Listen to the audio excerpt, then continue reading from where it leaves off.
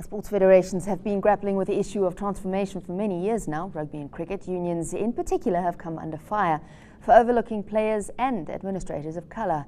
But Cape Town cricket umpire Tariq Smith says discrimination can go both ways. E-News sports reporter Ronald Masinda spoke to the umpire, who insists transformation can come at the expense of deserving individuals. Tariq Smith says umpiring is in his blood. The 37-year-old left the small town of Lutrichard in Limpopo 4 years ago to seek greener pastures in the Western Cape. But things didn't exactly work out the way he had planned. Born into an Afrikaans-speaking family, he now lives in the crime-ridden community of Rocklands in Mitchells Plain. The unemployed father of two believes a career in umpiring could change his life for good. But he says he's been held back for reasons other than his performance. Just on transformation in sports, what's your views on that? I have no problem with transformation in sport. I just feel that if they're going to use transformation, they should still send someone that is at a high standard, and not just because of the skin color or whatever the case, but the standard must still be of high standard. Then I have no problem with it. Smith is among the 84 registered cricket umpires on the Western Province Cricket Association panel.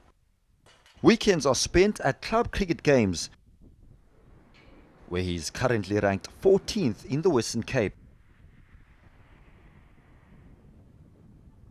He also officiates at annual provincial youth tournaments from time to time, but whether he will eventually crack the nod and join the 17 umpires at franchise level remains uncertain. Sport and Recreation Transformation Charter suggests that transformation is often misunderstood, leading to many unnecessary emotions among the different race groups in the country. One such participant is Tariq Smith, who insists that opportunities for umpires are not always awarded on merit. 10 years ago in a different province, I did get a raw deal based on the fact that I was white.